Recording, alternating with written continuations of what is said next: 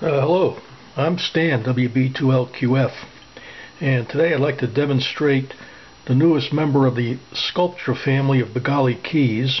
This is the Begali Sculpture Swing.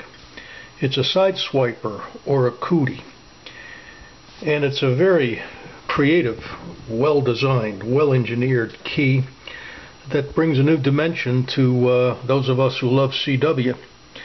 Gives us the opportunity to use a quality instrument to engage in a really old-fashioned kind of keying called sideswiping. Sideswiping evolved around the turn of the century, where a lot of the old-time telegraph operators on the landline systems, the railroads, started to find out that their wrists, their arms were giving out. They called it glass arm. Today we know it more like carpal tunnel syndrome, and that was a result of the up and down movement of the wrist. The human body wears out after a while when you keep asking it to repetitively do the same thing.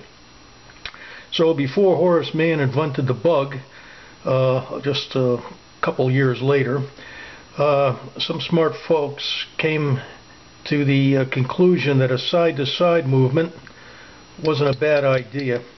And then some of those folks with glass arms and couldn't do this anymore suddenly were back in business. So this is a Begali Sideswiper. It's made entirely of stainless steel, and if you look up front here, this assembly right here is a sliding contact. It slides all the way back here or up here, and depending on the location that you select for it, this thin extension arm upon which a gold-plated contact is mounted is going to feel more or less stiff. At the same time, if we look back here, we've got these concentric springs. They look a lot like pistons, they act a lot like pistons, and they determine both the center position of the arm and also the feel that the operator gets back here, how much resistance there is. And that's controlled by this cam, which is adjusted right here. So once you got it set up, swiping is almost a natural feeling. It's certainly more natural than going up and down. I don't even have a straight key anywhere in the shack anymore. My wrist gave out a long time ago. It's different from bugs. Bugs make the dits and the das. Well, you make the das, they make the dits. And of course, paddles make your dits and your das. However, you got to have the overhead of an electronic keyer and more wires. With a swiper, that and your transceiver or your transmitter, it's all you need. And it's a great alternative to a keyer. And it's a great alternative to a bug for those who find that managing the transition between the dits and the das can be sometimes problematic. So, why don't we go ahead and give her a try.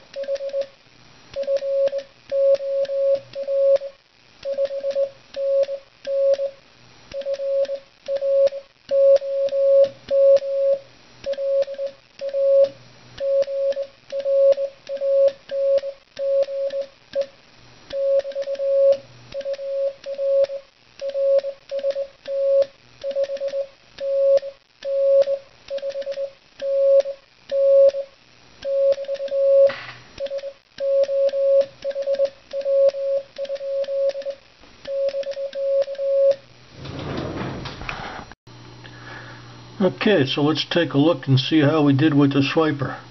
Not too shabby. Look at that. By the way, the equal signs are da-da-da-da-da, a BT.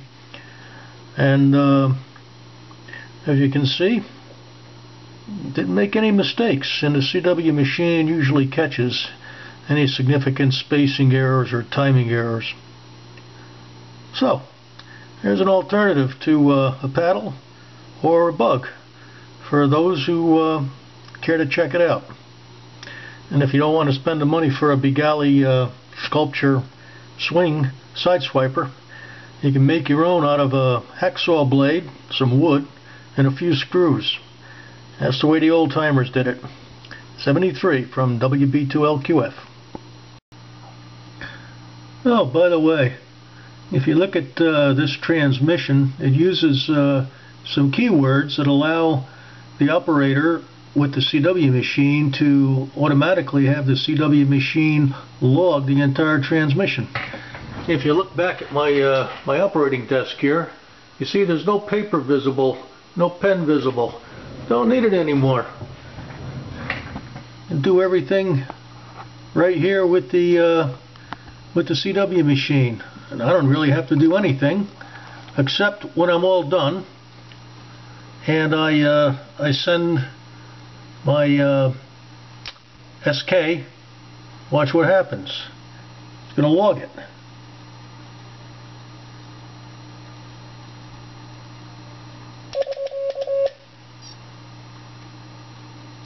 Okay, you see down there was the last time I spoke with N2DE, and that was just there for reference information for me, so I knew before he ever told me what his name was, even if I hadn't worked him for years. Now it's black. Now if I don't need that. Now if I go up here with the mouse and I scroll edit right there, you hear that? It tells me that there's his record. Okay? It says N2DE, Ulrich in the USA, and there's all the information, including the town he lives in and the RSTs, just as I sent them. And I didn't have to do a gosh darn thing except basically work them and use a couple of keywords. The DE, the DR before his name for Dear Ulrich, the 4 before the signal report that he gave me, the 599 right there, that's a keyword, and then the from tells me that the next item is going to be where he lives. Okay? When I say RST, that's the outgoing signal report. And the machine already knows the date and the time and all that good stuff. And it already knows I'm on 40 meters here. 40 meters right there, because I have the KX3 connected to the computer here, alright, through a USB cable, and everything is automated very nicely. So I get the best of both worlds. I can sit here and I can operate old-fashioned CW. I can copy in my head, I can copy on this electronic mill right here, I can send on all my keys, and I can automatically log. And the important aspects for me are that I can use all my keys, I can copy in my head if I choose, or I can copy on my mill. I don't use any paper, and I don't have to worry about a logbook anymore, because this little device down here holds 12,000 entries. And I can easily upload them, because this device also will create ATIF files. And did I mention it automatically will update Logbook of the World or EQSL, your choice, or both? So how about that, huh? Oh, it even does something else.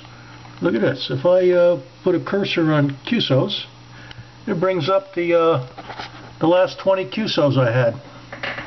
Alrighty? So, thanks for stopping by. 73.